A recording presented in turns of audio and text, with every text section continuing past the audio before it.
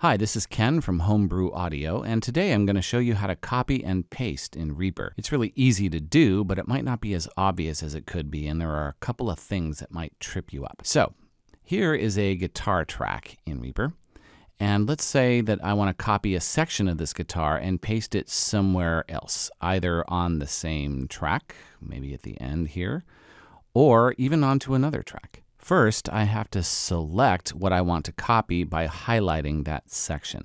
Remember that to make a selection in Reaper, you do not click and drag your mouse on the audio item and then try to move, because then it will drag the audio item around, and that's not what you want to do. You have to hover your mouse over something that is not an audio item. So here I'm between this MIDI item up here in the above track and the audio item. I'm between them. Now I can select. So I select this section here, and once you have that area selected, click on the guitar track so that Reaper knows which track you want to copy from.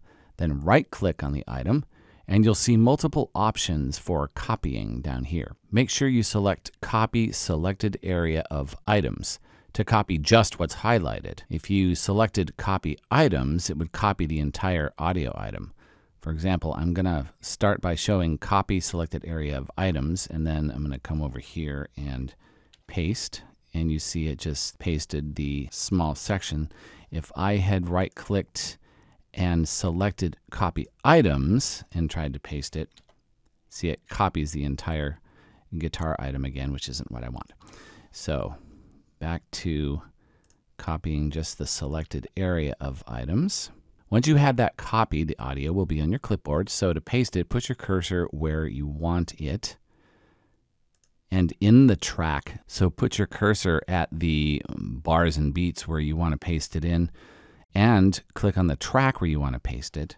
And then just use the universal paste control, such as Control V or Command V if you're in a Mac, and that will paste it in. If I had wanted to paste that item into this MIDI track for some reason, I would select that same, let's say I wanted to paste it in at the same time, but I wanted it in a different track.